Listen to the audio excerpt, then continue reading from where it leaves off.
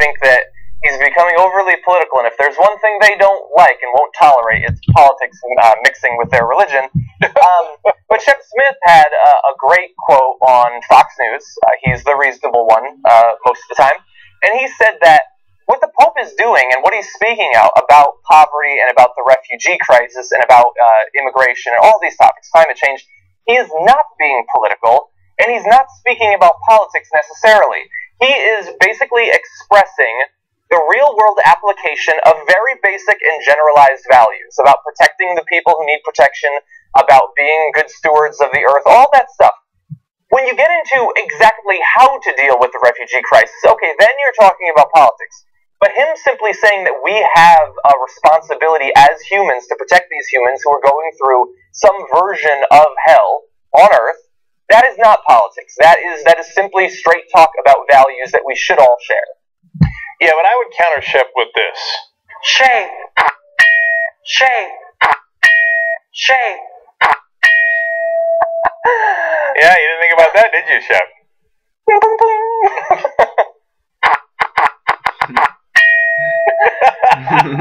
It's become like a rap thing. Yeah, I kind of like it, actually. I like the remix. Something, man. It's something. Anyway, yeah, I like this the other day on Twitter. Not the other day, yesterday. And I know who you are, but in case you don't want it out there, I'm not going to say your name. You know, we were talking about masturbation and who masturbates. To me, not a big deal.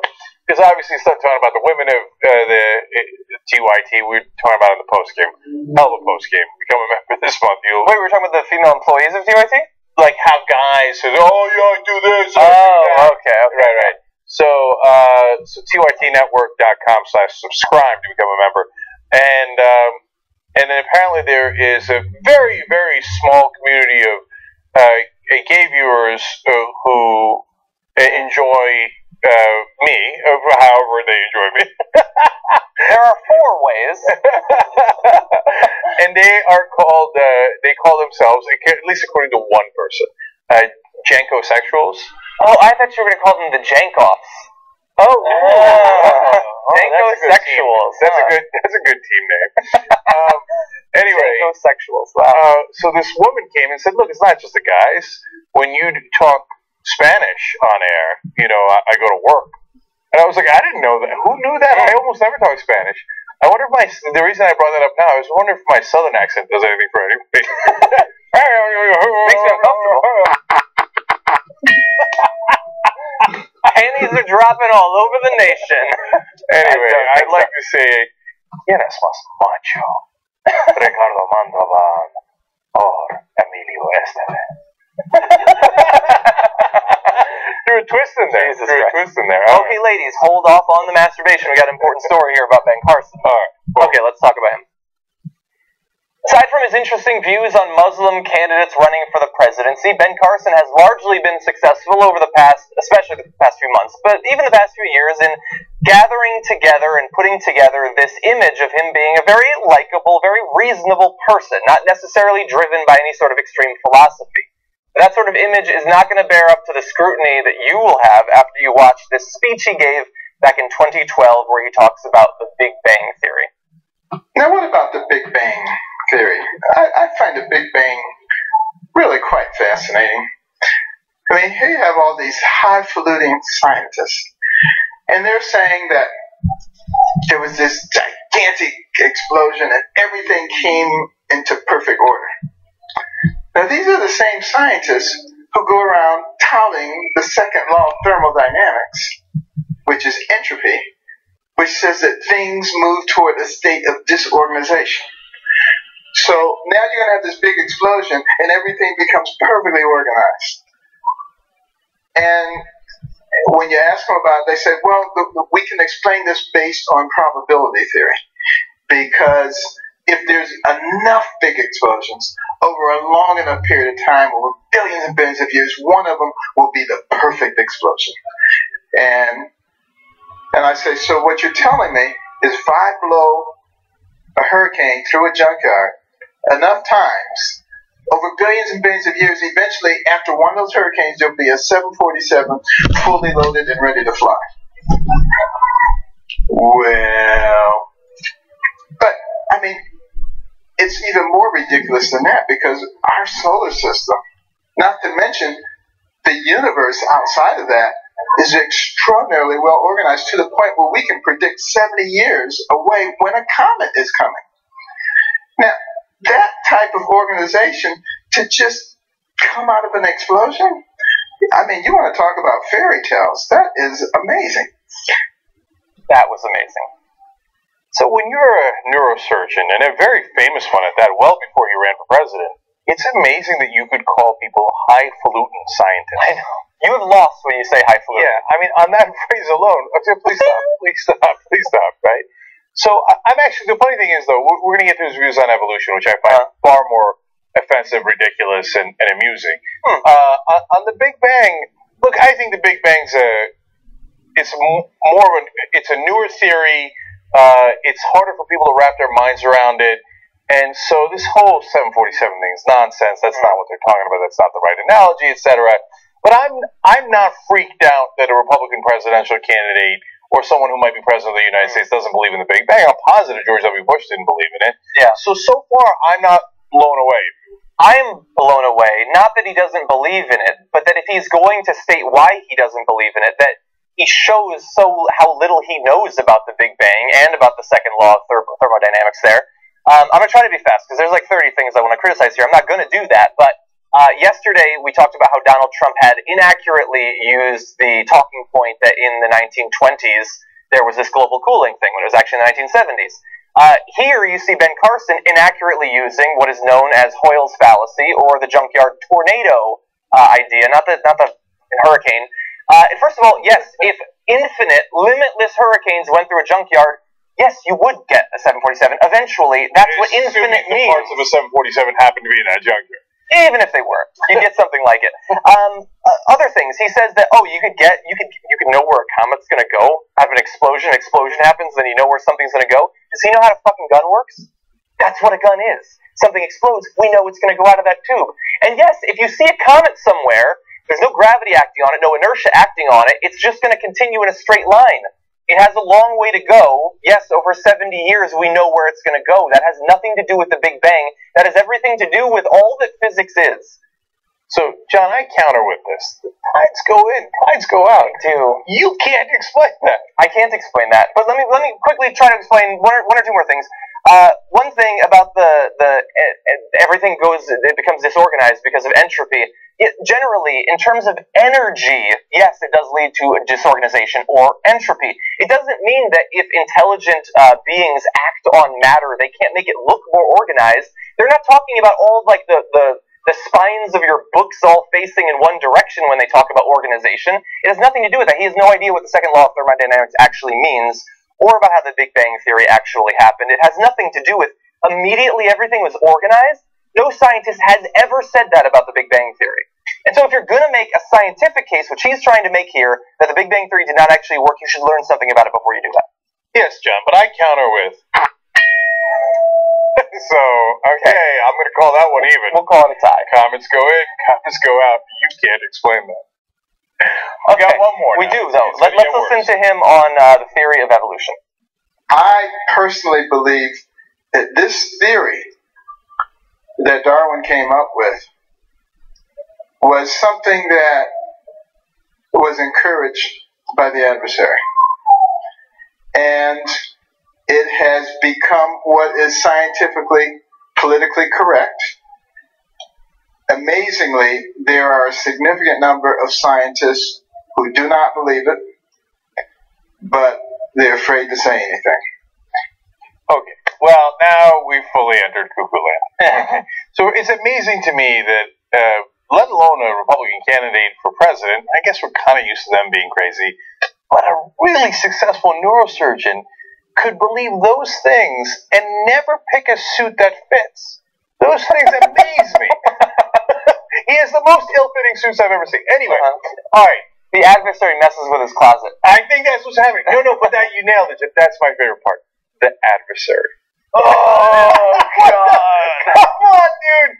Look, this guy's, he could be president of the United States of America. He's right now number 2 in the polls, okay? In the Republican field, the Republicans in any given election will, at a bare minimum, have a 40% chance of winning. Yeah. So there, but for the grace of entropy, goes the next president of the United States, the most powerful man on earth, and he thinks Satan put Charles Darwin up to it to come up with a theory that explains things really, really well on this planet to trick us. That's how tricky he is. Okay, and well, that's how the adversary works. The adversary. He's not one of those highfalutin priests who says Satan. Yeah, he sticks with the adversary. And also, of course, it had to be the adversary because, as we know, Gog and Magog were busy messing with the theory of gravity at the time. Yeah. It's insanity. He believes insane things. Why not just say a genie messed with it? Darwin was hounded by genies and afrits. Everybody knows it.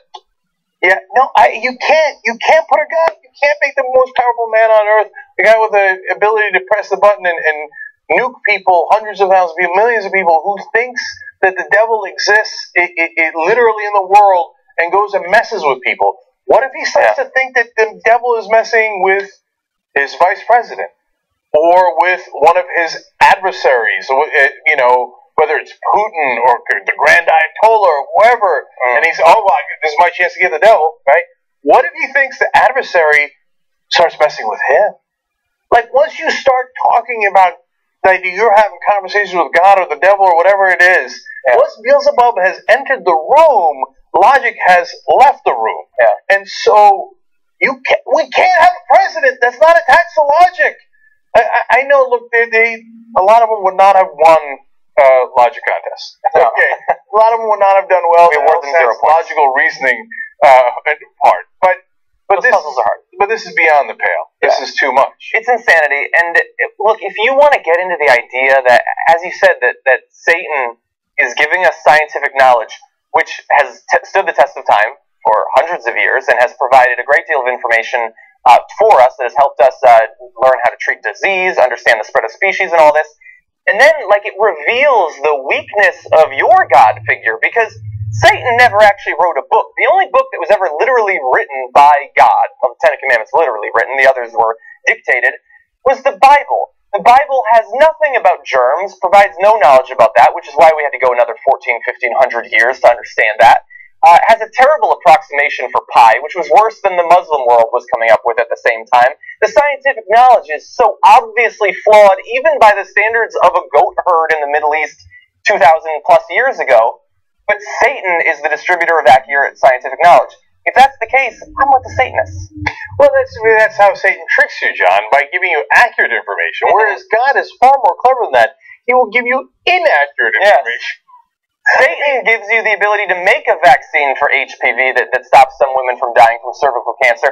God is the one who tells you not to take it because it might turn you into a slut. But by the way, that does go to some of their worldview. They are against literally humanists, right? Yeah. And so Bill O'Reilly talks about this all the time, the secular humanist he makes fun of, he degrades. I've always been on the side of humans. Call me crazy. But they're not. They're in the side of fairy tales, ironically, because he mentioned evolution being a fairy tale here, and jinns and ghosts and ghouls and goblins and Beelzebubs. And, you know, they live in this complete fantasy. Well, you know why? They're children. Yeah. They never grew up. Right? I like novels with that stuff. I don't like White Houses with that stuff. Yeah, and so you've got these people who were told, and this, to be fair to them, they were brainwashed when they were kids. Literally, like, you know, eat with a fork and spoon, but Jesus, science sucks. Don't ever listen to science. The only thing that's true is this thing that makes no fucking sense. This book, whichever book you're reading, right? Yeah. But when you grow up, it's time to put childish things aside. Yes. Okay, there are no ghouls and goblins. There's nobody whispering in Charles Darwin's ear.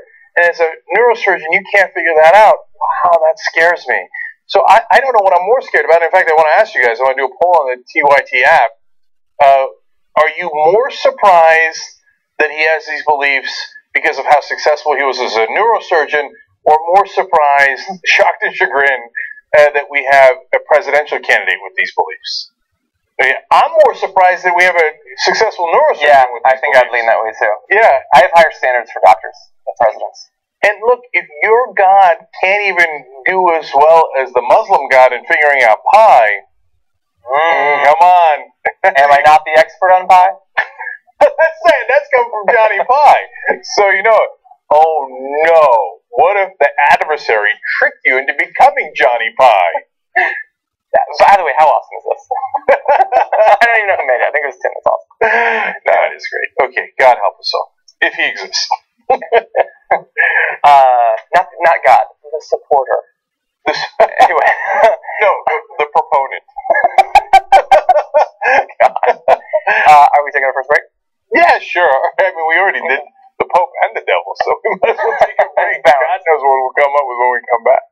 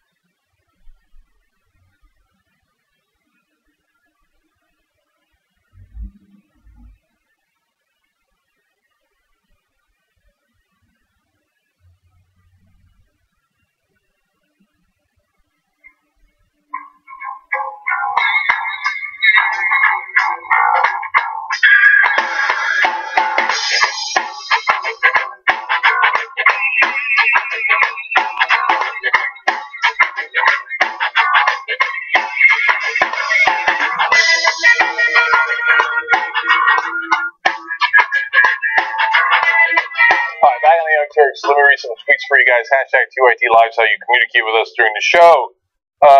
Citizen Speak. Well, I went there. Okay, Big Ben Carson stumped on gravity and other science. Magnets, how do they work? I lost it for a second there. The ending was really good, too. Okay. Okay, no, it's coming. How do they work? Miracles.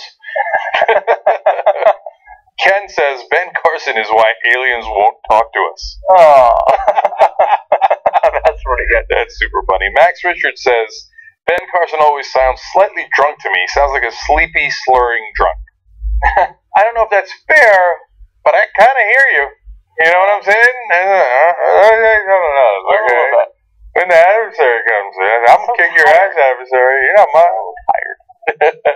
All right. I'm a Derpy Panda says, how dare the Pope make sense? That's it. I'm starting the Church of Latter-day Reagans. Very funny. And Eric Johnson says, so the Pope thinks he can come in here and take away our Judeo-Christian values by spreading the word of Jesus Christ. Okay, well, he won't have it. Eric won't have it. Roar says, the Pope is nice, but he could have learned American before he arrived, surely. And Ruth Iverson says, I need to go to TYT Anonymous. I run on my computer at this time like a crazy person. Oh my god, TYT's on. Oh my god, TYT's on. No, Ruth, that's exactly what you're supposed to be doing. You crazy, dog? In fact, expose that infection to as many people as you can. That's right. That's right. By the way, on the Ben Carson, I read an interesting headline. Might have been Daily Beast, might have been something else. It was Ben Carson successfully disproves idea that neurosurgeons are intelligent people. Yeah. No, it is. He might single-handedly destroy the reputation of brain surgeons. Yeah. Like, now all we'll have is rocket scientists. That'll be the only genius thing from now on. Yeah. Look, it literally has, because I started to think, like, maybe being a brain surgeon is not that big a deal. Maybe it really is all in the hands. They always talk about that. Right. Like, you learn. Obviously, you have to be smart enough to get through medical school, all that stuff. And then, you cut people's heads and all that. Like, whereas engineering, building things, you can't screw that up. That's complicated, right? At least it seems complicated to me, because, boy, I couldn't do it, right? Build a bridge. Yeah. But look, we're having the conversation now. So, like, you brain surgeons might not be that smart. Yeah. Because single-handedly, because of Ben Carson. And the thing is, there's got to be at least one brain surgeon watching. I'm sure you're far smarter than us. We're not disputing that. We're just saying genius level? No. I think that the moderate brain surgeons should speak out against Ben Carson. Yeah, and where are they? Where are their leaders?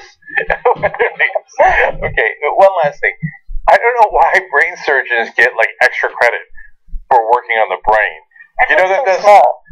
That doesn't make them any smarter than a liver surgeon.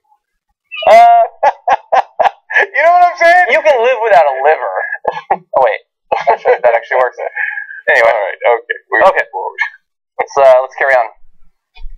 We hear a lot about religious freedom from conservatives these days, but when they use that term, what do they actually mean? Well, we've got a poll out of Iowa that's going to show what their definition of religious freedom actually is and how self-serving it is in reality. Get this. Only 49% of Iowa Republicans think the religion of Islam should even be legal in the United States, with 30 saying it shouldn't be, and 21% not sure. Maybe the religion should be legal. Well, okay. Less than half say, yeah, they should be able to be a part of that religion if they want. John, I mean, to be fair, these are not the guys who say that they believe in religious freedom, right? Like, they're not the ones who argue that their religious beliefs should be sacrosanct and sometimes even above the law. Exactly, yeah. That's not this party, is it? I think I'm going to do some more research. Pretty sure it's exactly the same people. Oh, it's the same fucking party. people, yeah. Oh, interesting. It's crazy. I mean, like, religious freedom, it can be stretched to all sorts of stuff these days. Like, I don't want to put my signature on a thing, even if you're paying me $80,000 a year to do so. Like, they'll try to stretch it. But if it means anything at all, it should mean that you cannot be locked up simply for being a part of a religion. And they've jumped way past everything else. They'll get rid of the Muslims eventually, but until then, they're definitely locking them up. And that's 51% either say it should be illegal or they're not sure. I don't even know what the fuck it means to not be sure about that. You may not be sure what the best flavor of Pop-Tart is. You should be sure whether or not it should be legal to practice a religion. Yeah. No, I mean, this is amazing. So you think they hate gays? Kim Davis won't have a marriage certificate? Muslims getting married. Who cares? No, the conversation is whether it should be illegal or not. Yeah. That's crazy. From the party of religious freedom. So, but look, we've known this for a long time. It's birds of a feather, man. They flock together. So these are the same fundamentalists. They're not any different than the Muslim fundamentalists. Okay, everybody's heads explode. No, Muslims are worse. Okay, I know, I got it. So moving past that, they're all terrible. Okay, no, they're all terrible. Okay. All right, moving past that rage. No, the idea is they think their religion should rule us all, and so that's the same central idea. So when you say to them, well, okay, shouldn't you respect other religions? They think, no, of course I shouldn't. Of course I shouldn't. You should give me my freedom to dominate over you, right? Yeah. Well, if you're a gay person, I'm not going to let you have the same rights as me. And if you want me to, then you're taking away my freedom. Yeah. Other religions, if you let you practice your religion, no. Yeah. My freedom as an American and a right-winger Christian fundamentalist is to take away your freedom. Yeah. And by the way, this is a long history in America. And again, it goes back to this great article I read in Alternate a long time ago about how, and it really changed my worldview on this because I couldn't believe it. But it was a really compelling case about how the South during the Civil War, they 100% genuinely, and after the Civil War too, believed that they had the freedom to enslave people. Yeah. And then when the North took that freedom away from them, they were genuinely outraged. That was intolerant of the North. That's right, because they were Northern agitators. Yeah. And they came in, they were aggressors. And they came in and took away the freedoms that they'd always enjoyed. And they can find a lot of support in the Bible for that. Now, abolitionists also found support for their side in the Bible, but the slave masters and people supporting slavery, they were too able to find things in the Bible that supported it. So it shouldn't be that surprising to you that they think like, yeah, of course all other religions, we hate them. We hate them because we hate them. So if we could, we'd make them illegal. But it's super sad that even in a country like America, where we have a great constitution, we're deeply secular, arguably the first secular country on the planet that said we will not have a religious test for office, we will not establish a religion in this country. We still have to fight that fight tooth and nail all the way through. So here, we're the guys who are saying, even though we're hardcore atheists, right? Agnostic, atheists, whatever you want to call us. Atheists. John says atheists. Okay. That we're the ones fighting the fight to say, hey, wait a minute, those guys should have religious freedom. Yeah. Right? Religious freedom's for everybody. At the very least, not be locked up. Yeah, of course! Yeah. Right? And then eventually, hopefully, we can convince you to get rid of your religion. But until then, you should be free. Yeah, definitely. Yes. I mean, I'll talk your ear off about it, and hopefully I'll talk you out of it, but in the meantime, we're not going to lock you up.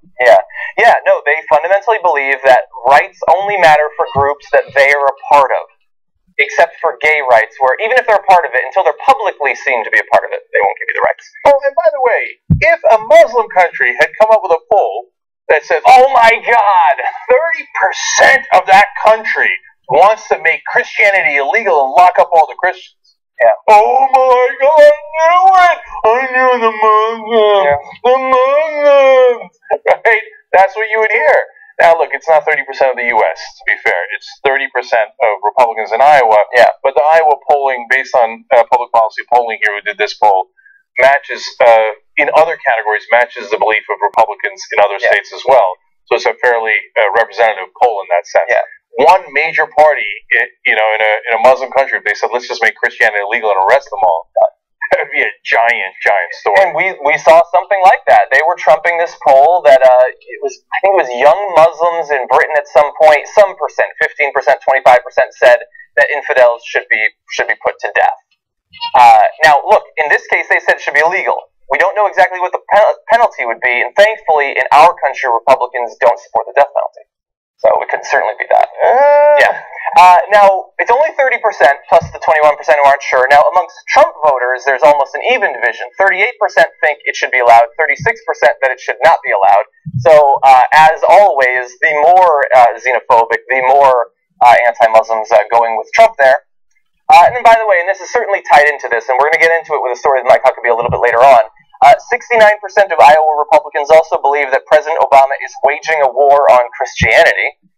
That's definitely a safe belief to have about the head of our country. Waging a war. No, that's almost more unbelievable, because Look, I know that the fundamentalist Christians don't get the point of this country. I've known that for a long time. I get that they hate Islam, and so I'm not surprised by Iowa Republicans at 30%. It's a hideous, horrible number, but I'm not surprised by it. But really, 69%, 7 out of 10 Republicans in Iowa think that Obama is waging a war against Christianity. Come on, man. That 7 out of 10 Republicans in Iowa, but probably, again, the representative of the other states, believes that they believe in things that are not remotely true. They believe in unbelievable fantasies. Yeah.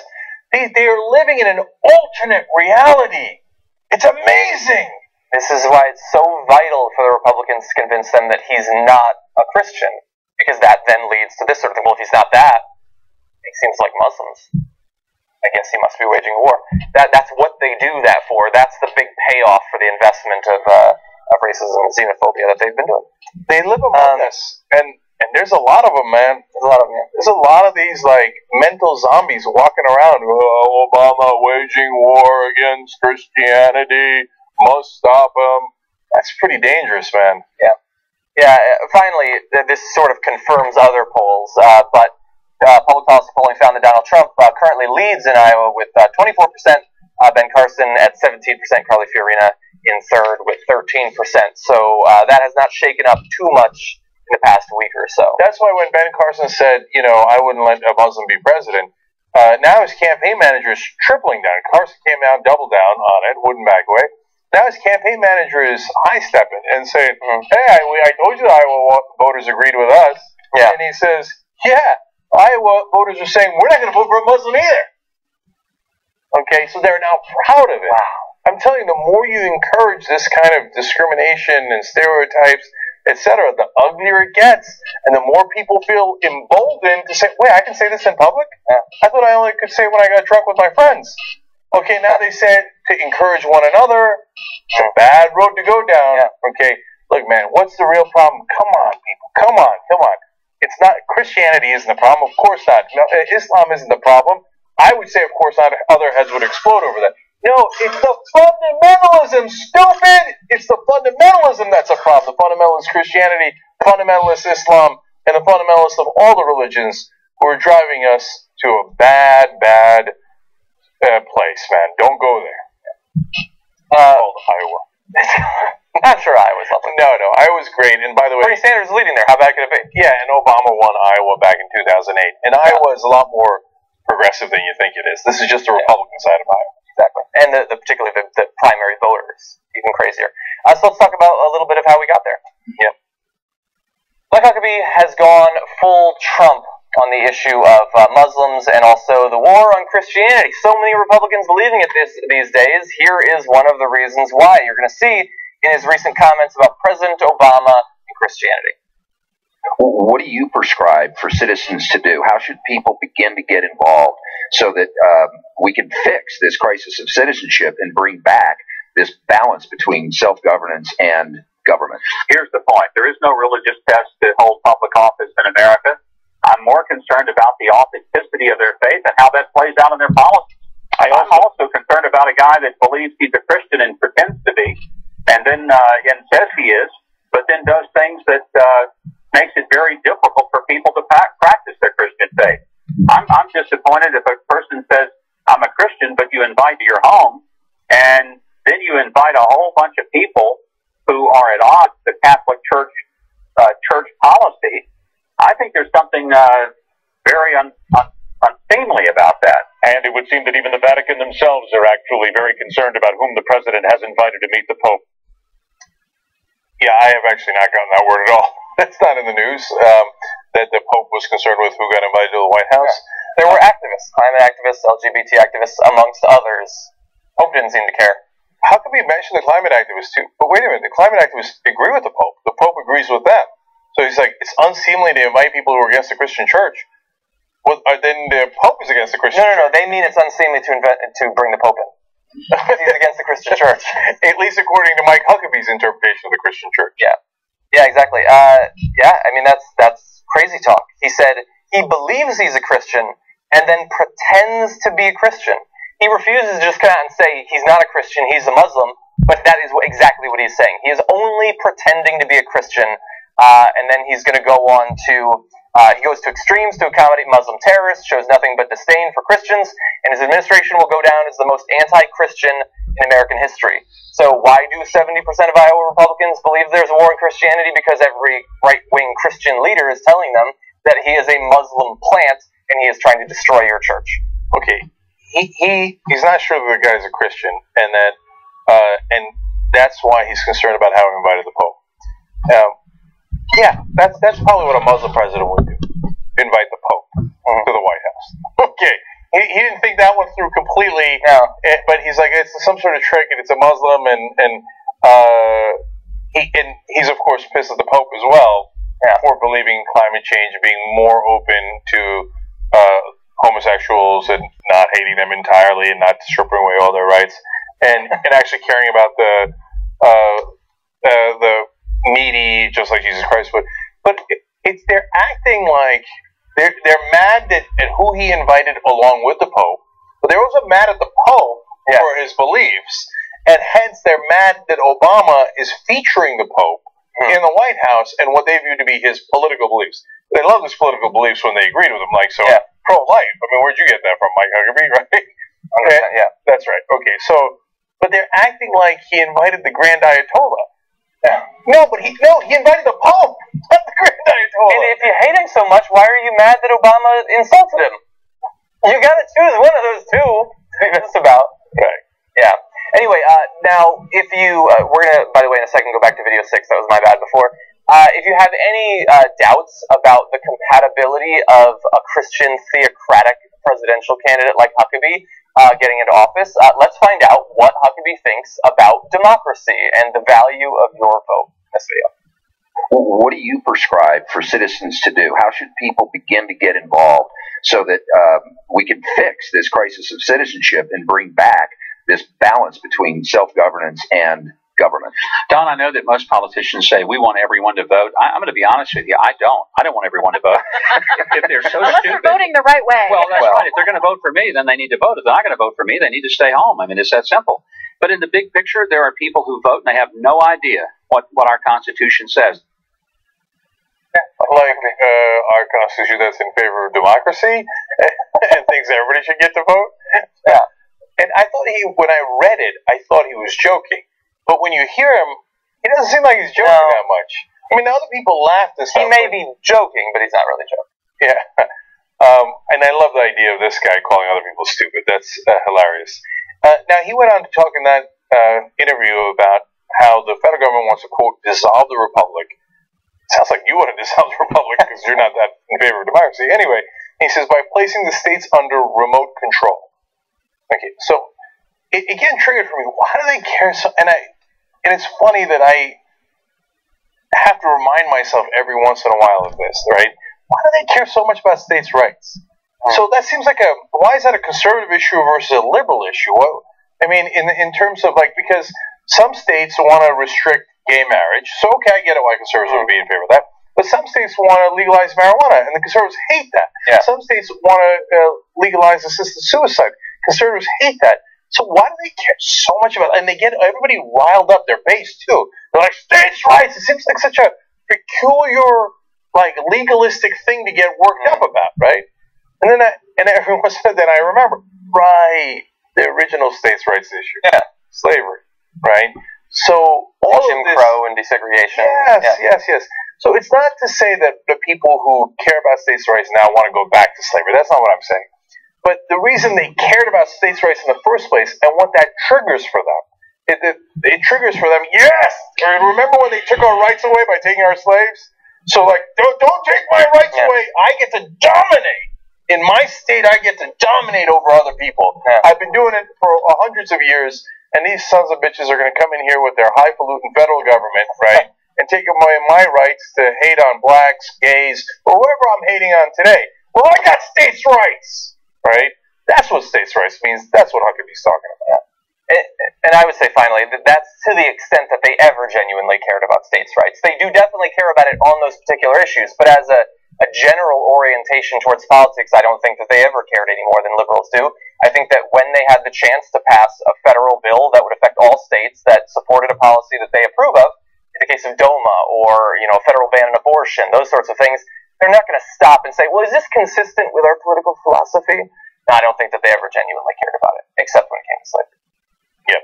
All right, we got time for one last story. Hop the pond? Yes. Indeed, let's hop on, would you?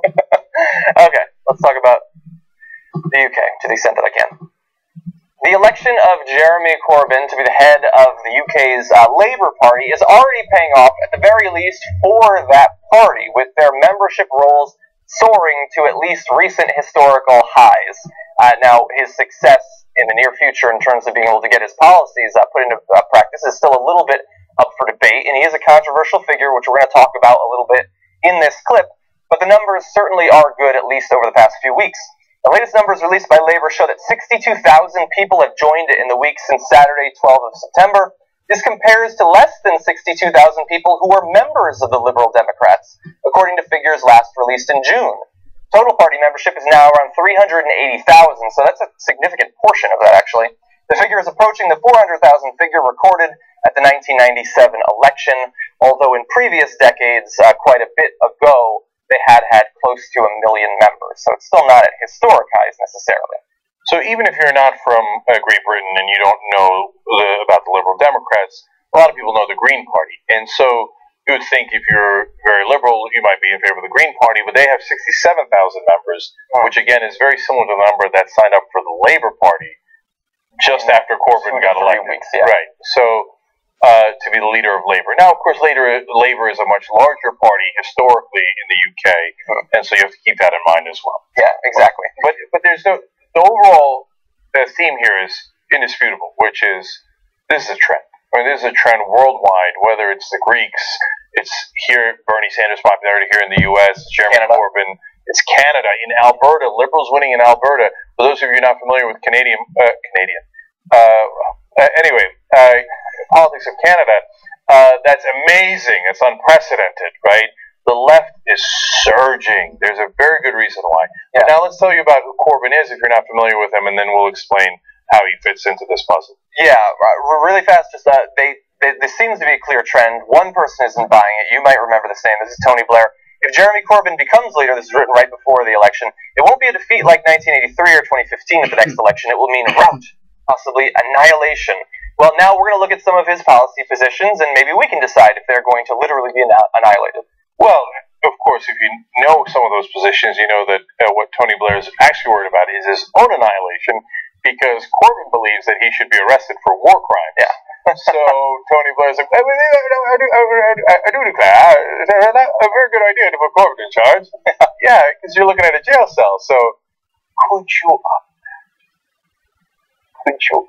Shaney would be like, what? That can't be right.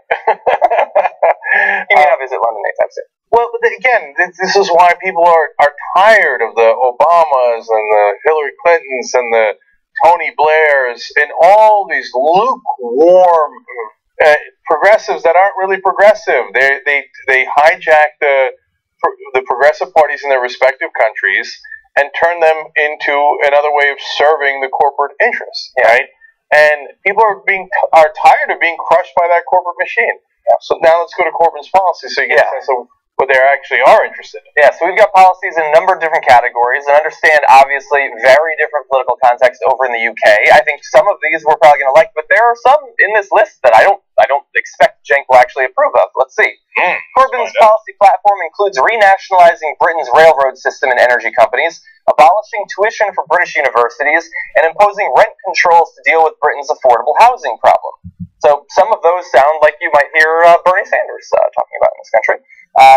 But that's definitely to the left of Bernie Sanders. A little bit. I mean, he's talked about making the free public college tuition. That is something. I don't know, but he hasn't talked about rent controls necessarily, but I could use it. And you're right. Look, I think the surge of the left throughout the world is a great thing overall. But as a balancing measure. Am I that far left? No, I'm not. I'm just not, right? So it would free universities, that idea I love. And so maybe I'm biased here because my dad got a free education. Otherwise, I'd be an olive farmer in southeastern Turkey, right? So Exactly. The Turkish version of. Okay. So free education makes all the difference. It's opportunity, etc. Rent control, that hasn't worked out that well. It's got a bad history, and it's true, but we got some fucking problems in America in terms of rent. I know the rent is too damn high. It is too damn high, and it's unlikely to go down in the future. I know, but price controls have never worked. It's a terrible idea, if you ask me. But when it comes to economics, I'm much more centrist, even maybe center right. So, as much as I like Corbyn, I don't agree with that. Would I vote for him? Yeah. You show me the alternatives. Given the alternatives, certainly, and the central component, which we haven't gotten to. Yeah, he's open to reopening the coal mines that used to be a big part of Britain's economy. Yeah. I mean, I don't know too much about Britain's capacity for alternative energy sources at this point in terms of being able to power their entire nation's grid.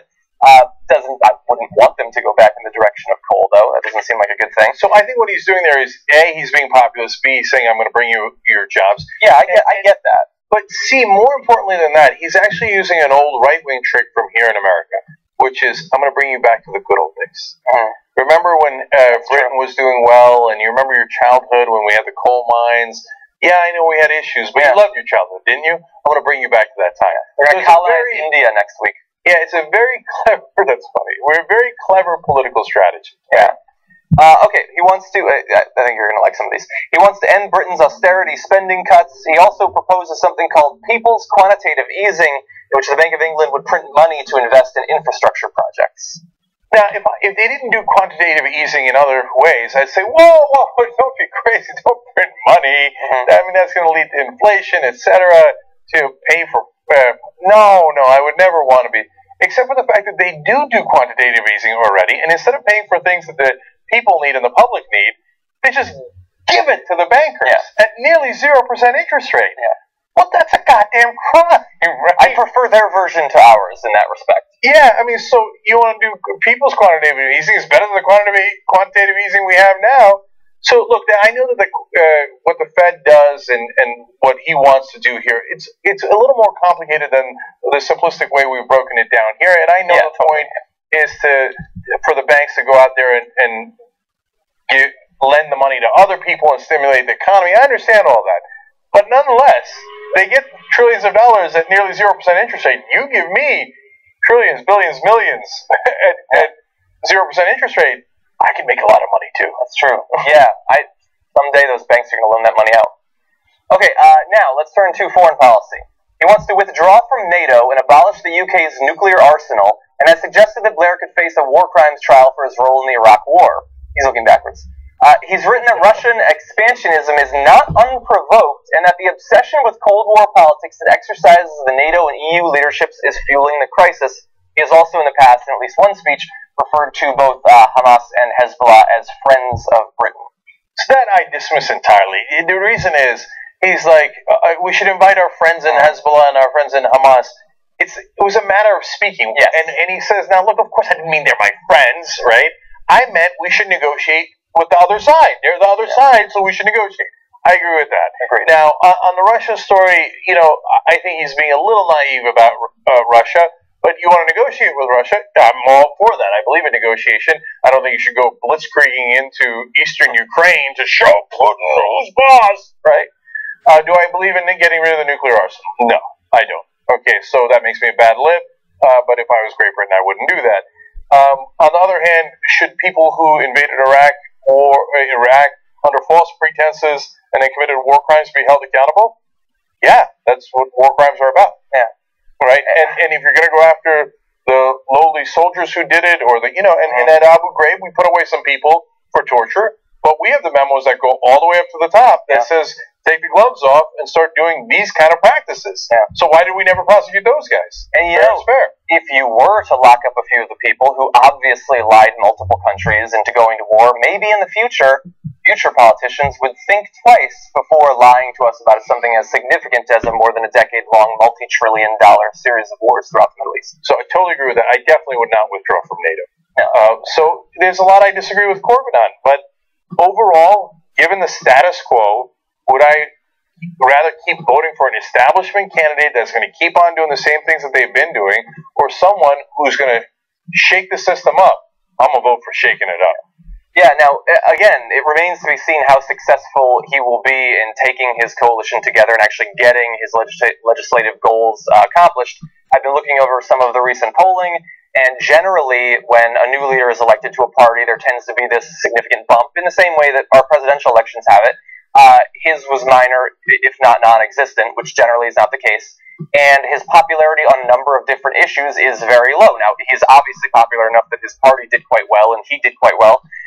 But there are some issues, especially the economic policies, which I would have imagined Britain would be a fan of this, considering the damage that austerity has done to Britain, at least from our perspective. But he doesn't seem to be very popular on those issues, not at present. All right, so let me say two things about that. First of all, the central theme is he's against austerity, and lots of parts of Europe, including the UK, are sick of austerity, right? So that message will resonate. That's why he's popular. It's not like people voted for him, even within the Labour Party, like, oh, can't wait to get out of NATO. Yeah, I'm going to go with this guy, right? Yeah. Or I particularly agree with his views on Hezbollah or whatever it is, right? No, they hate austerity. That's why they voted for him. Yeah. That's the central thesis. And you were right about that central thesis. So now, a couple months ago, does he have a chance? That's a big question. A couple months ago, the odds makers, according to at least Vox, an article that I read, would have put Corbyn at 100 to 1 to win the leadership of Labour. Wow, they would have lost a lot of money. Right? Yeah.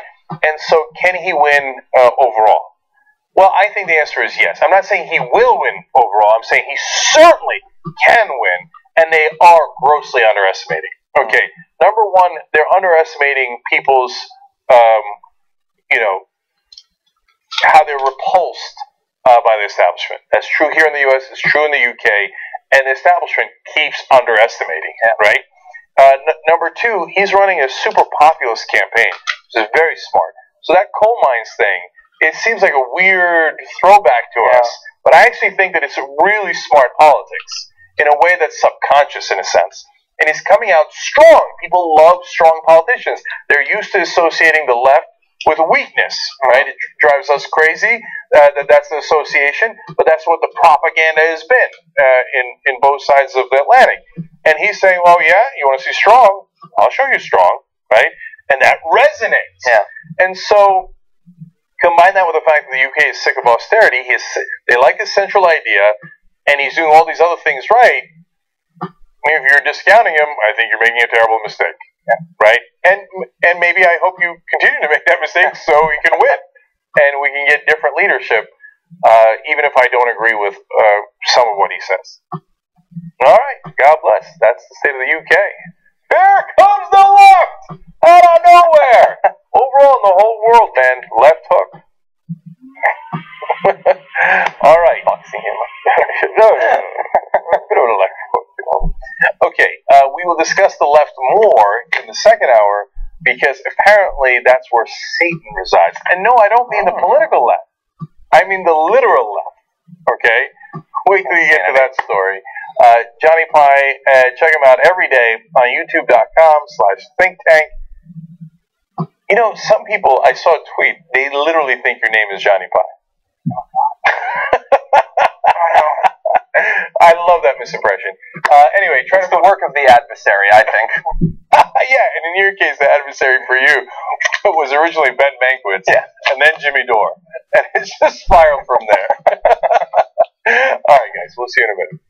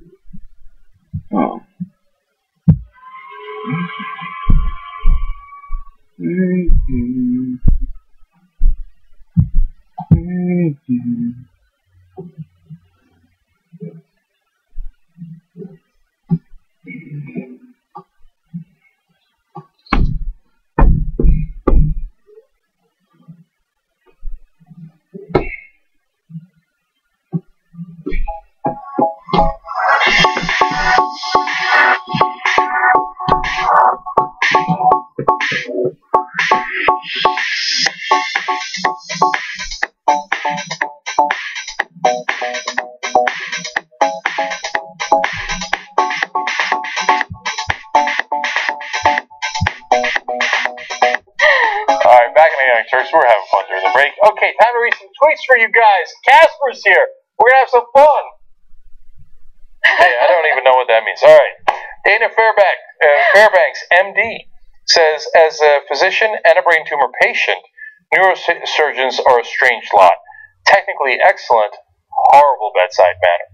So we were talking about how in the world could neurosurgeon Ben Carson be this stupid? Right. So, a lot of people wrote in about that. Atheist writes in, brain surgery is easy if you don't cut any arteries. Try operating on a heart. They keep moving while I'm trying to cut things. Oh. Damn, look at Atheist. Turns out to be a heart surgeon, huh? Sexy. Don't it? Okay.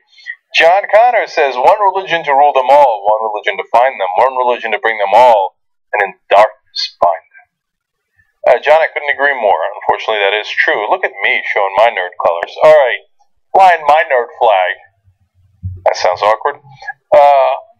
Okay, Hopkirk writes in, if Mike Huckabee puts on another 50 pounds, he's going to be registered as a hate group.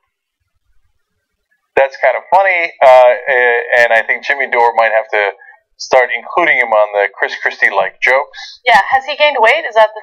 Yeah, oh yeah, I mean, he's blown up like See, I've gotten more politically correct too. I would have done a religion joke back then, back in the day. How about that? Anyways, okay. Big Doc says, I didn't realize how much of a piece of shit Huckabee is. He's extremely dangerous. You're right, Big Doc. A lot of people wrote in with that, asking what happened to the cuddly 2008 version of Mike Huckabee. Well, what happened was a primary with 17 candidates, and he thought, I got to outright wing them, I got to out hate them, I got to out fundamentalist them. I got to out-demagogue them.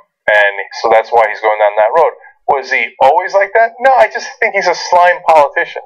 So he'll do whatever he thinks needs to be done. So that's what he's doing right now.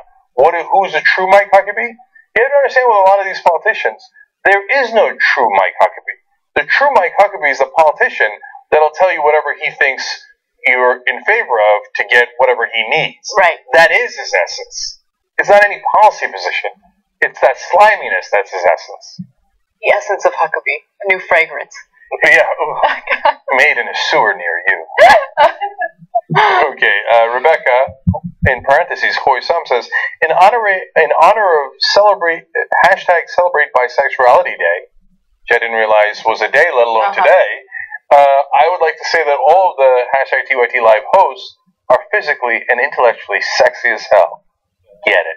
Well, thank you. All right. Look at Rebecca. I like all that. Right. God bless. How you doing? I'm kidding. No more donations. Writes in. Main reason I like Jeremy Corbyn is because he scares the shit out of the establishment, especially the mealy-mouthed mainstream media newsreaders. That's what they're called in Great Britain, newsreaders. And largely, I'm with you. That's kind of why I like him too, because he scares the mainstream. and they need a good scare. But more important than a scare, they need change. Okay, member shout-out, Xavier Griffin is member number 1249, and Julia Lower is member number 2454. Donor wall shout-outs, people who built the studio, Zachary Zylawi. Zachary, you know who you are, man. You know you got a challenging name like me, but I appreciate that you put in money here. Really, really appreciate it. And Jared J. Drucker. Okay? Thank you, guys. Casper, go! All right, let's do it. Martin Shkreli of Turing Pharmaceuticals has agreed to lower the price of Daraprim, a drug that his small pharmaceutical company purchased for $55 million, and then raise the price from $13.50 a pill to $750 per pill. Now, of course, he's gotten a lot of negative attention for this, and when he tried to explain himself, it only led to more negative attention because his reasoning behind increasing the drug's price made absolutely no sense whatsoever. He says that we need newer drugs to treat something known as toxoplasmosis, and it turns out that we don't necessarily need that, and also you shouldn't be taxing patients for new and upcoming drugs. Now, Martin Shkreli did not say what the new price would be, but expected a determination to be made over the next few weeks. He also says of the reaction that he's been getting, yes, it is absolutely a reaction. There were mistakes made with respect to helping people understand why we took this action. I think that it makes sense to lower the price in response to the anger that was felt by people. Now, I find it interesting that he won't admit or even tell us what he would lower the price to. He's like, oh, we're going to lower it enough so we either break even or make a little bit of a profit. Except I don't think he's going to lower the price at all. I think he's hoping that we're going to ignore him or forget about him in the next few weeks, and then he'll continue selling this drug for an insane amount of money. So I think this guy is monumentally full of shit. And so let me break it down for you, though, in terms of exactly what I mean by that. Will he lower the price? Well, I'm sure he will to some degree, but to what? I mean, it used to be $13.50. So is he going to lower it to $15 from $750 that he'd raise it to? Of course not, right? So is he going to lower it to $650? Well, that would continue to be a crime, right? That's an unbelievable difference between $13.50 and $7.50. So, yeah, he could technically lower it, but it doesn't matter. He's going to make money hand over fist. That's the whole point of this. And then he says, well, look, you got to understand, we spend a lot of money on research, blah, blah, blah, blah, blah. No. You didn't spend money on anything other than buying the drug. You bought the drug. You didn't spend any money on research. You didn't build that, right? He claims he's going to build the next drug. Yeah, I'll believe that when I see it, right? There's no evidence that he's spending any money in that direction. And so, and then when they ask him about this, he says, quote, it's very hard stuff to understand. He's so sophisticated and so intelligent and intellectual, and unfortunately we just can't understand all the hardships that he's going through right now with buying this drug and selling it for, what is it? I think 5,000 times the original price? Yeah. So it's an old Wall Street and corporate trick to say, oh, no, these derivatives, they're so complicated. What the Federal Reserve does is so complicated. It's hard for you to understand. You plebeians, you have simple minds. Just leave the hard stuff to us, okay? There's a very good reason why I had to rob you blind. It's very complicated to explain to you, though, right? And in case you're wondering, wait, is that true? I mean, is it hard to understand? What do other people in the field think? Well, the Infectious Disease Society of America and the HIV Medicine Association all find the cost completely, quote, unjustifiable, right? So, no, of course it's not. Now, in all those costs that he talks about, and how, oh my God, I don't know if I'm going to break even, the one cost that he doesn't mention is financing costs. Okay, now, why is that? Because what happens is, this is a trick that he's done before, and some others have done before. You buy a piece of medicine that is very much needed. You can't go without it, right? If you have an infectious disease like this, if you don't have this, it could kill you, right? And so you buy it, and there's no competitor, and then you jack up the price. Since now the industry is aware of that practice, there becomes a little bit of a bidding war, okay? And so the price gets bid up. And once you bid up the price and you already paid all that money, well, there's financing cost that goes along with that purchase. So he's got to make the financing cost up, and he already built that into the price. So several different people got rich off of this already, including the people who sold it. So now he can't tell you most of the money is going towards financing because it sounds like financial tricks, which is exactly what it is, right? And so that's why he's going to say, oh, yeah, other medicines and research costs, and he's not telling you his main costs. Right? So that's why he cranked it up to $750, so he could pay off the financing on a purchase he probably paid too much for, because he knew he was going to do this trick, right? And still make a gargantuan profit. We live in a sick society, and one of the biggest mistakes you can make in America is getting sick or getting injured. Because there are people out there preying on you, waiting for that situation so they can take advantage of you. Like you said yesterday, Jake, what happens to people who have this condition and they can't afford this price? And you don't have insurance. And by the way, one of the reasons that people, I don't know this, and I haven't read in anything, this part is speculation, but, as usual, it's grounded in facts and other contexts that I've read. I'd be surprised if this guy didn't get thrown under the bus, and a place he richly deserves, by the way, for a couple of reasons. One, the insurance companies are like, wait, I'm going to pay this bill, right, for most people. Okay, so you're going to fuck with me, and you're going to charge me this money? That's a good point. Okay. Hey, little 32-year-old punk who's not backed by any other giant corporate entity. Mm-hmm. Okay, I think you don't know who you fucked with, right? So I would be shocked if the insurance companies didn't have a role to play in this guy being spotlight being on this guy. Okay? Yeah. Secondly, Hillary Clinton sent out a tweet about this. Again, this guy's got no backup. You don't have to feel sorry for him because he appears to be a dirtbag, right? But it's easy to throw a guy with no backup under the bus, right? There's no giant entity that's going to come in and fight back against you. Yeah. So it's an easy target for a politician to pick, where they seem like a tough guy, they seem like they're doing the right thing, they seem like they're progressives, and they pick an easy target. Mm-hmm. Now, if you were going to be a progressive and you're going to go after the insurance companies, you're going to have a different fight on your hands. Then they're going to fight back, you're going to have negative ads, you're going to have contributions to your opponents, etc.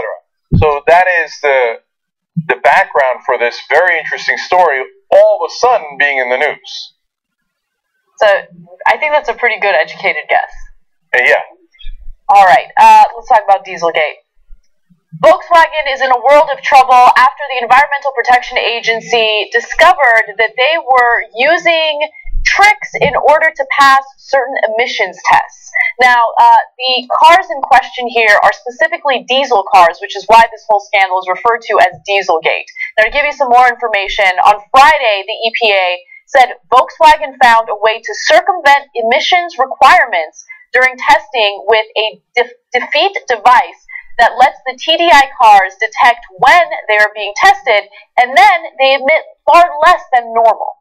Okay, so basically, these cars are just driving around town, and they're emitting all of these pollutants, specifically something known as nitrogen oxide. And as soon as they're being tested, there's this device that basically makes them emit less. Let me give you more information. When the device is not working, the cars are operating in regular driving, and operating on regular driving, they emit 10 to 40 times more than the allowable legal levels of certain pollutants. Compared with other run-ins between the EPA and automakers, Volkswagen's alleged violation stands out in its brazenness. So the incredible thing about this story is the way they got outed. Okay, so there was a small organization in Germany, and they were trying to prove that these diesel cars are actually very fuel efficient, and they might be a good model in terms of protecting the environment and also saving energy, saving gas. And they wanted to test out these Volkswagen vehicles themselves to make that point. And in the process of doing that, they found all these inconsistencies. They had absolutely no desire to out them. They actually wanted to defend Volkswagen and all these diesel vehicles. And it turns out that, they were outed, and we found out that they were totally cheating the system. Now, I want to tell you which cars are in question here. They're cars from 2009 and 2015, and includes the TDI Volkswagen Golf, Jetta, Beetle, Audi A3S, and also the Passat. Mm-hmm. Okay, so super interesting story in a couple of different ways. First of all, I'm shocked that it's not about Shaq. I thought for sure Dieselgate was about that. Okay, second of all... We wouldn't be covering it. Okay, no, seriously, on the one hand, the apology of Volkswagen and their efforts to try to make this right are significant.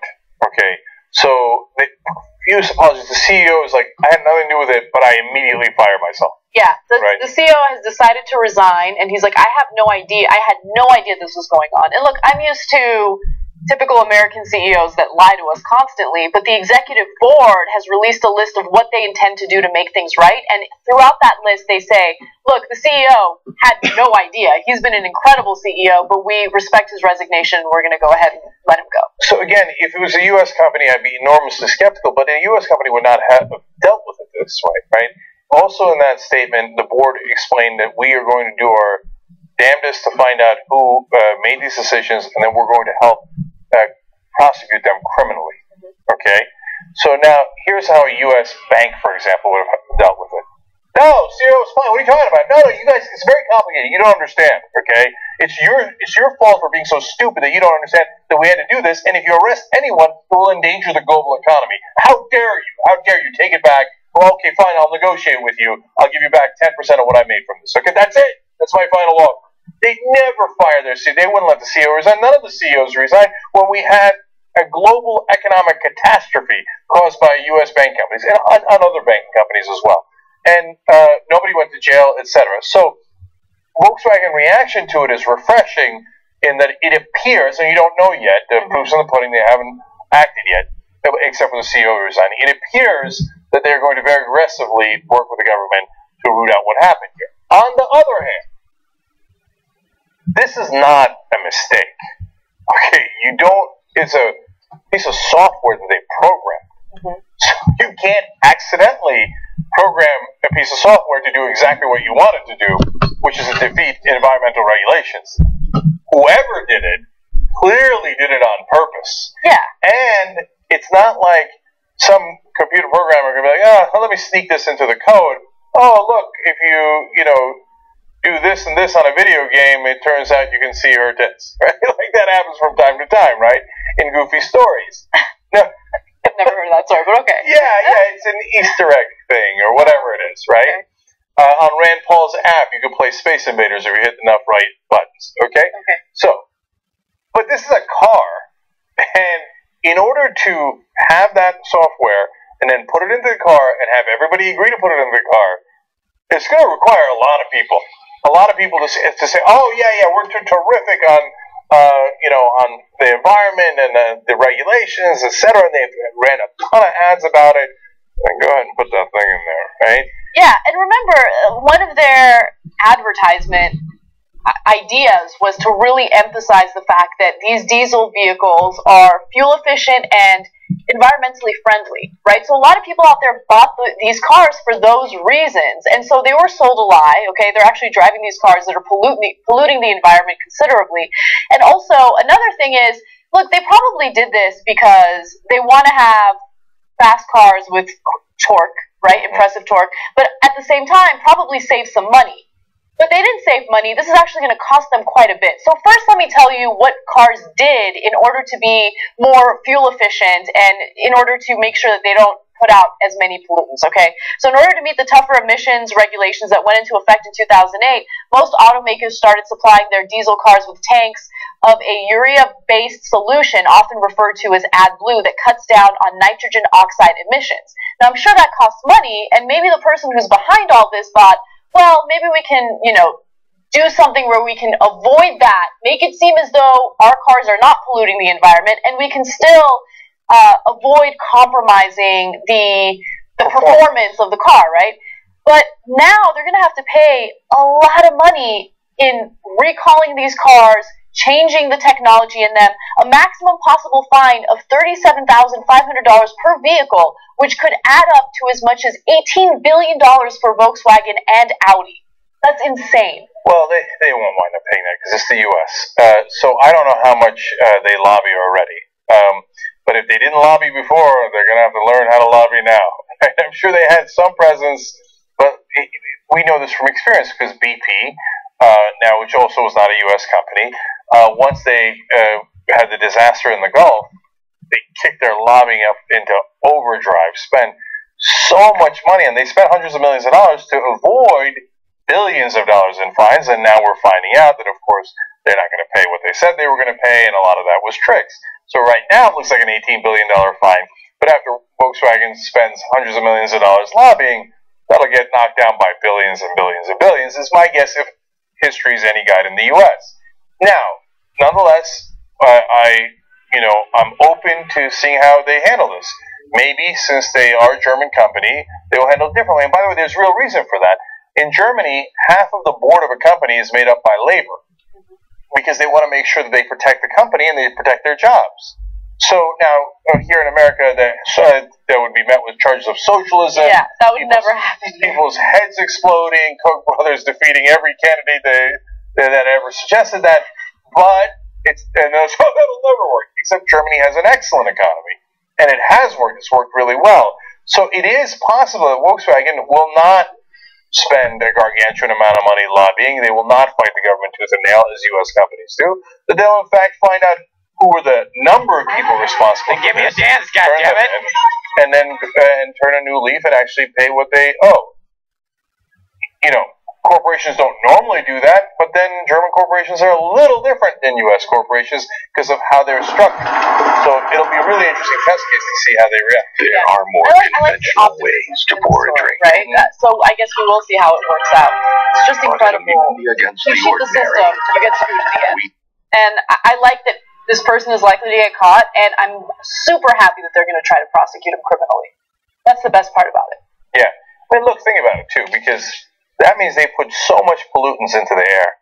So that affects some people directly. If you have asthma, you have certain conditions, it could even endanger your life, depending on the your levels. respiratory conditions. Yeah. Yeah, the levels of toxins in the air and your particular conditions, right? But in the long run, even if it doesn't affect you on a micro level like that, on a macro scale, it affects us all, especially if you've got kids. They're more susceptible to it, etc. And it harms all of our health. And it goes back to the idea we've been talking about, which is you privatize the gains, Volkswagen makes the money, puts it in their pocket. If they never got caught, well, they just socialized the losses, right? So all the health costs that would come out of that, well, we're going to have to bear that as a society. They get to keep the profits, and they put all the costs onto us, right? So it's a minor miracle we caught them, okay, because of this strange set of events that Anna explained to you. And now, by the way, we'll also get to test the Justice Department here in the U.S. They said they were going to go after white-collar criminals with much more fervor. Okay, here's their first opportunity, and for them, it's actually kind of a layup. Yeah. I wouldn't be surprised if they did. If it was a really powerful bank or a really powerful corporation that does a ton of lobbying here in America, then I'd be really surprised. Yeah. In this case, more of an open question. This will be a test not just for Volkswagen, but also for our Justice Department. All right, let's take a quick break. When we come back, I'm going to tell you what people have died from more than shark attacks in America. No.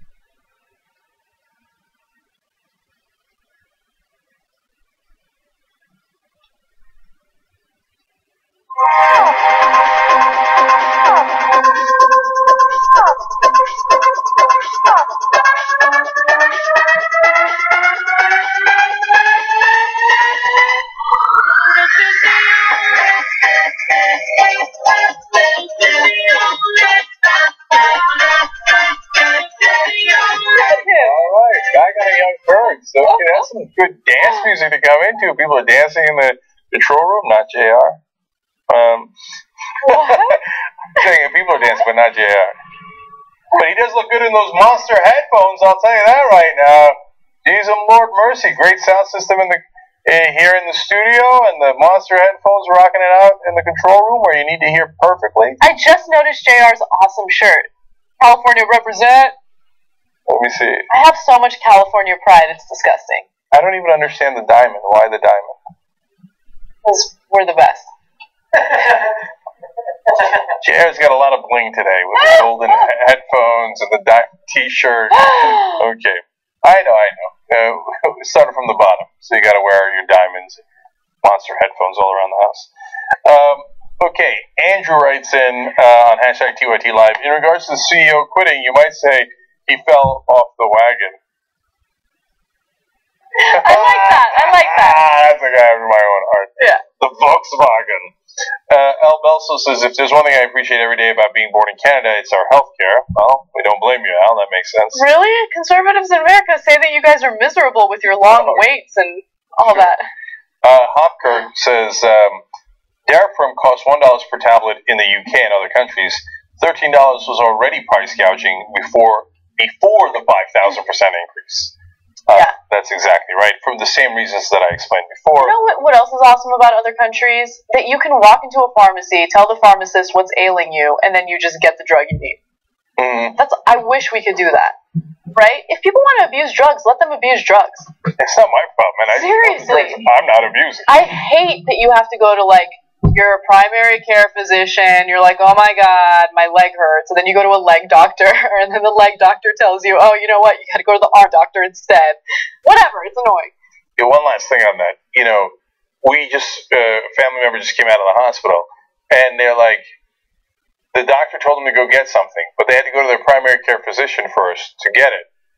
And the primary care physician's like, I don't know, the specialist already told you what to get, what do I know? Oh, Alright, so go back to the specialist. Like, oh, okay.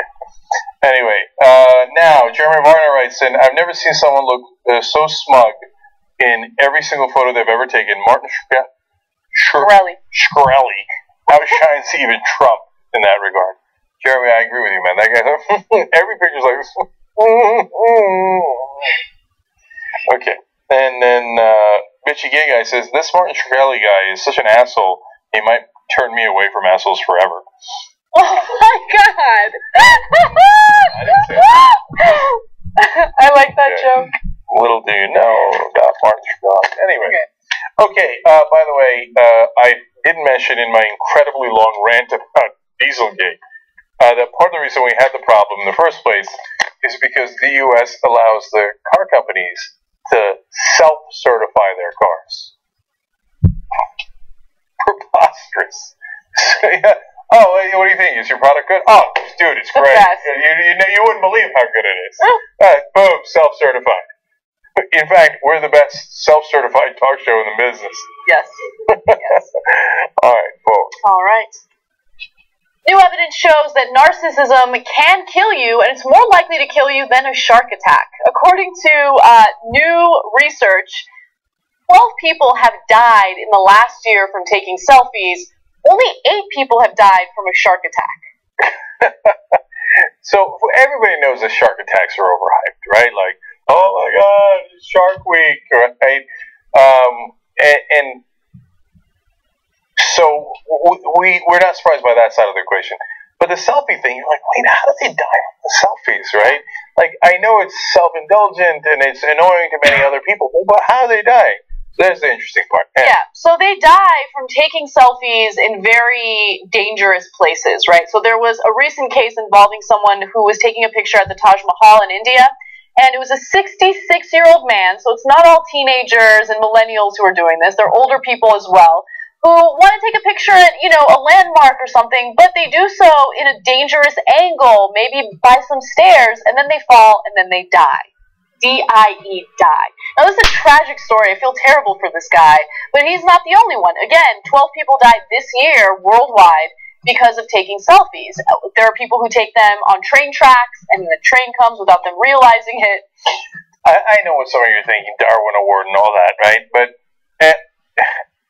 But imagine, like, I don't want to make the story too sad, but they're on a trip. They're at the Taj Mahal, and they're taking a picture, and then the guy falls off, and then dies. Like, oh my God, what did you do? But my point is, for God's sake, please, that picture is not that important. Everybody's obsessed with pictures. Don't get me wrong, I like pictures. It's not an anti-picture rant.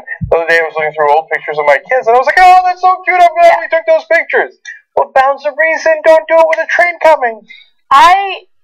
Look, here's the only thing you have to take into consideration in any situation that you find yourself in. Just know your surroundings.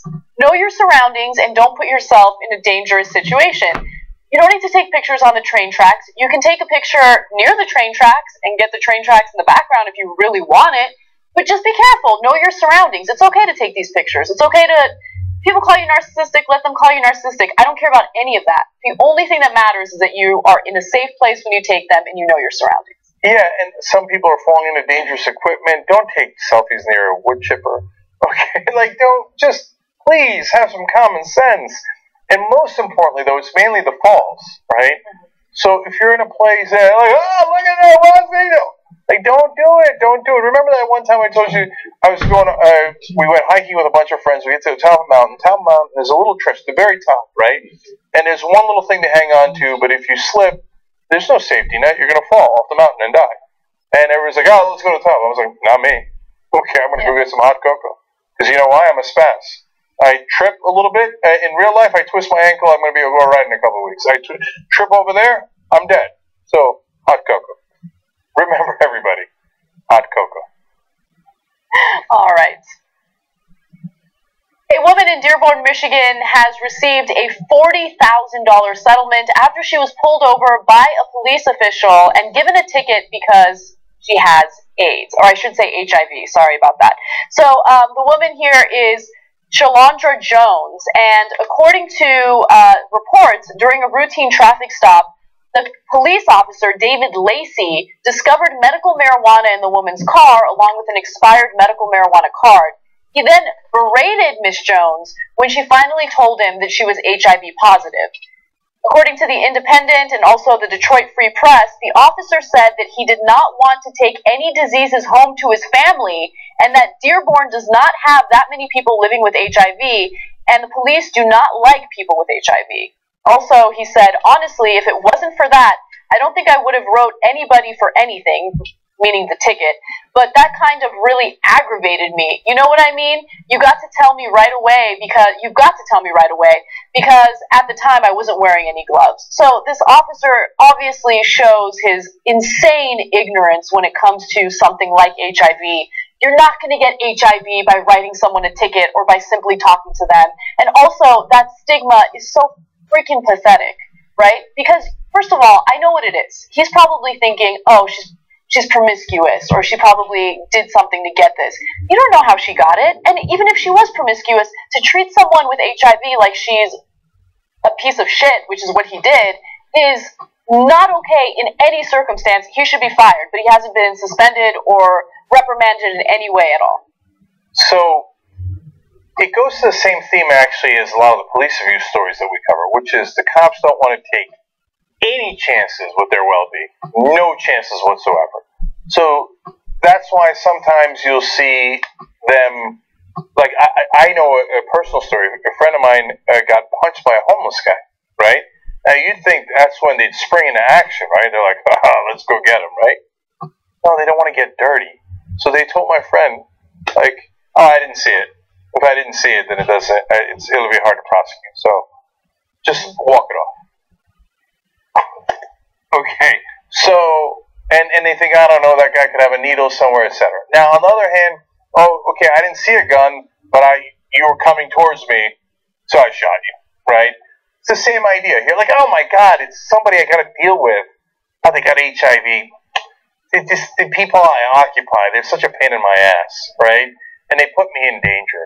And that's the number one thing you can't do. You can't disrespect the police, and you can't put them in any kind of danger for their well-being at all. That's when they'll come to get you. And he says it here. I would have let you go otherwise, but you represented tiny possibility that you might affect my well-being. So you have a life-threatening illness, and as a result, I'm going to write you up.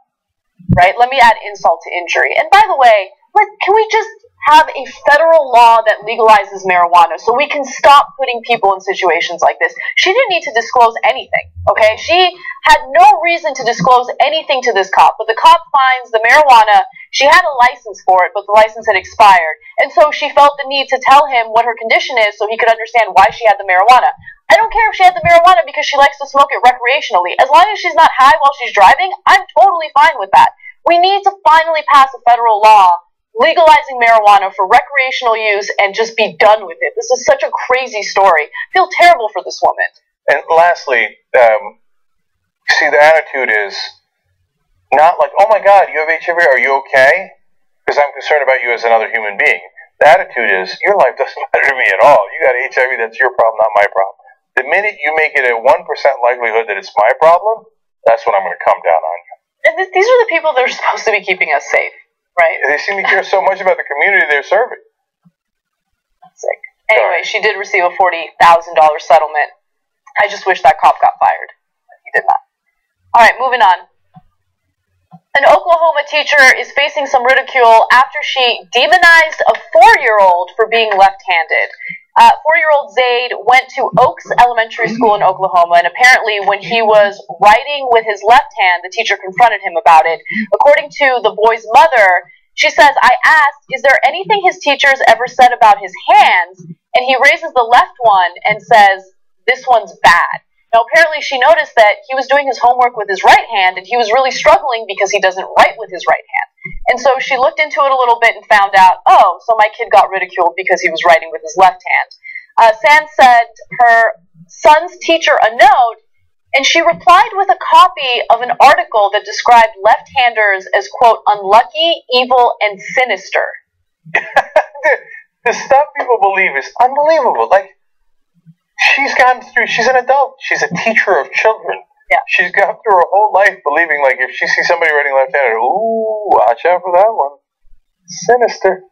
The article even said, for example, the devil is often portrayed as left-handed. Oh, well, I'm sorry, I didn't know that. Well, that's good hard evidence. What's wrong with us? Now we're picking on kids. Yeah. Now we're picking on kids. That's the society we live in.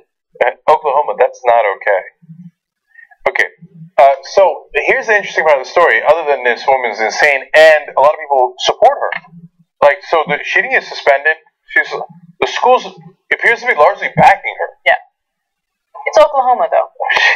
But look, the depths of their ignorance. I really didn't know it. I didn't know how ignorant they were. Like, if you told me, like, hey, the good people of Oklahoma will back up a teacher who thinks you're sinister and evil if you're left-handed. I said, come on. Hey, come on, you libs. Bring it down. They're not that bad. Okay, I stand corrected. So here's the interesting part, though. I did not know that left had such a stigma throughout. I knew that being left-handed, sometimes people thought that there was something wrong with it. I'd heard that at some point in my life. I thought it was Do people think it's a disability or something? I don't know, but it turns out it's rooted in the language. So the Latin word for left is sinistra, which means sinister. Yes. Okay? Wow, that's weird. The Anglo-Saxon word is lift, which is not just a car company. Mm-hmm. It's spelled with a Y. It is, just like lift, and which apparently means weak. In Sanskrit, completely different language, left means wicked. So why hasn't Oklahoma outlawed Lyft from operating there? I don't know, maybe they have. I haven't looked into it. Right? That's a good point. So I don't know why that's the case, but it is interesting. I don't know if that has seeped into the politics at all, but the left in politics is often called weak, less holy, less religious, etc. And the right is like strong and we are with God. Yeah, that's interesting. It's fascinating. I don't know on what subconscious level that might have affected us as a society, but here it is very much a real thing that they are charging against a 4-year-old. I charge you with being left-handed.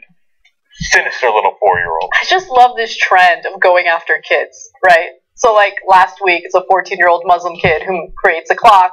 This week, it's a 4-year-old kid who's left-handed. What's going to happen next week? Is it an infant that didn't have enough hair on its head when it was born?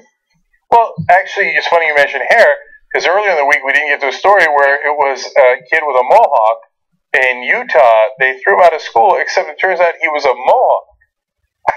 He wasn't necessarily exactly a Mohawk, but he's Native American. Yeah. And it is part of his tradition, his tribe's traditions, to wear that hairstyle.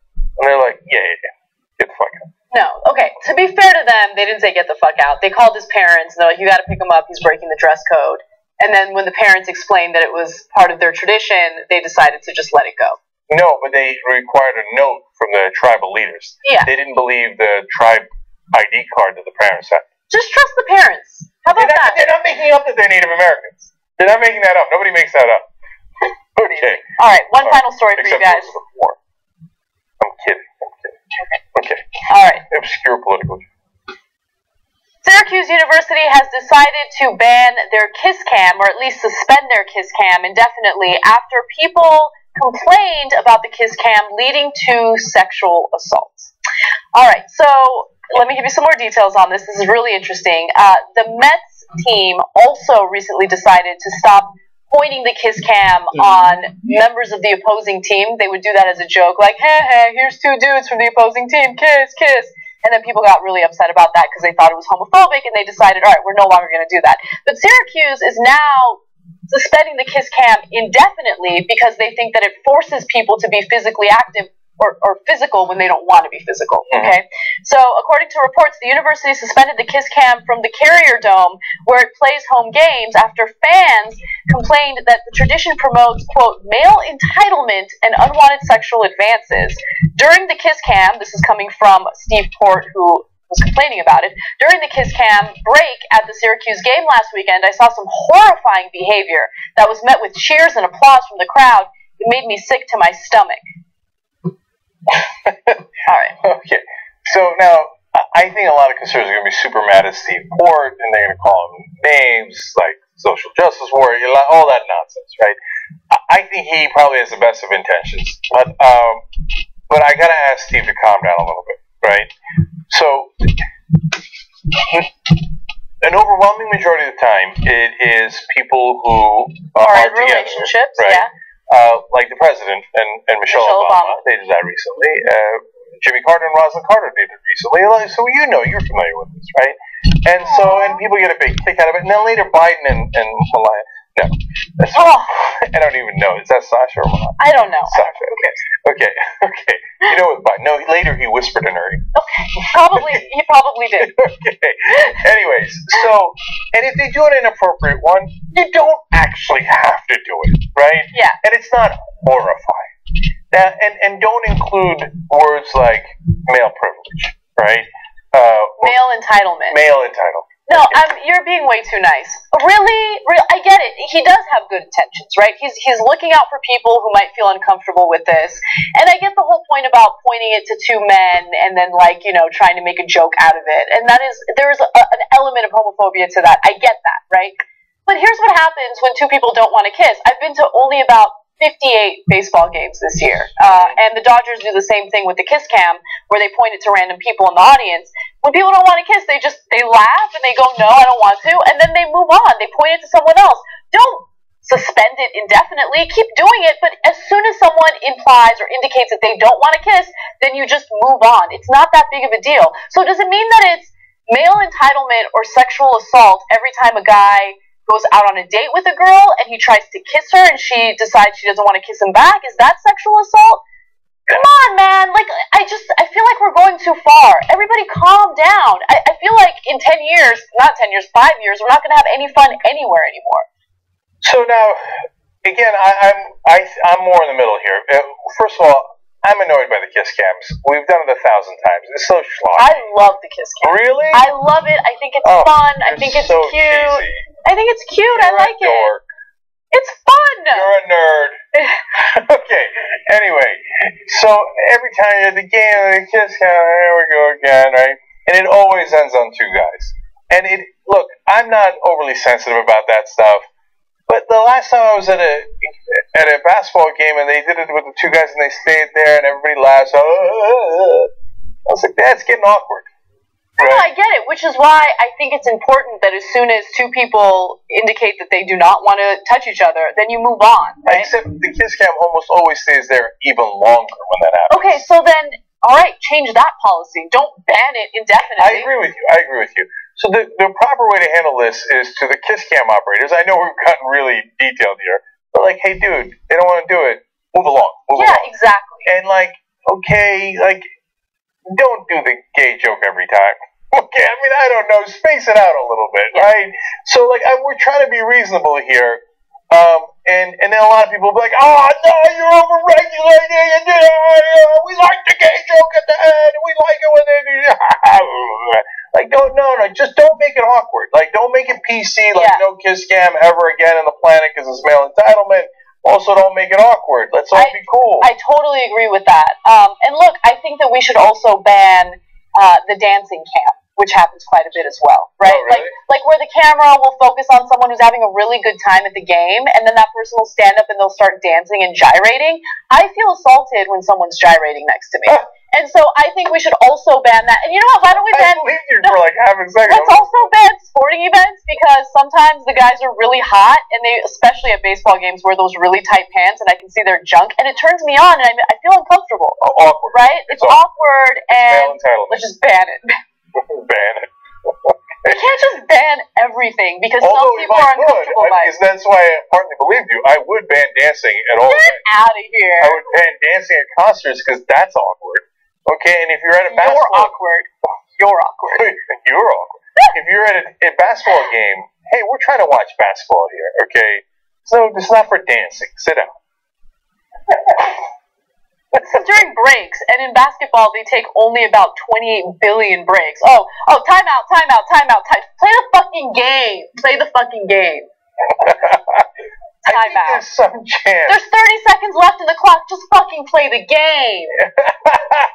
Jesus Christ.